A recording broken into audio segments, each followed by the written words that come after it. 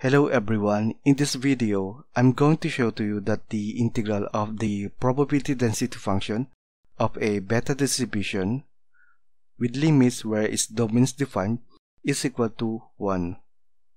Now, to introduce this beta distribution is a continuous probability distribution with a probability density function or PDF shown in here.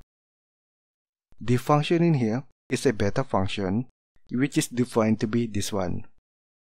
The domain X is defined from 0 to 1, the parameter alpha is defined to be greater than 0, and this parameter beta is also defined to be greater than 0.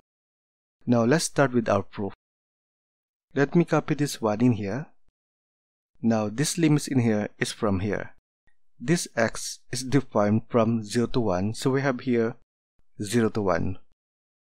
Now this beta function, which is this one, is a constant, so this 1 over beta function can be moved out from the integral.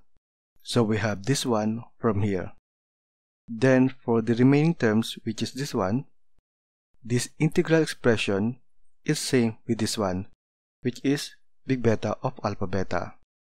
Then we can replace this one by this one. So we have this one from here.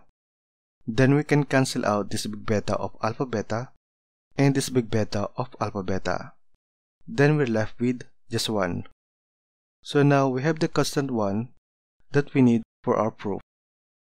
So this ends our proof that the integral of the probability density function of beta distribution with limits where its domain is defined is equal to 1.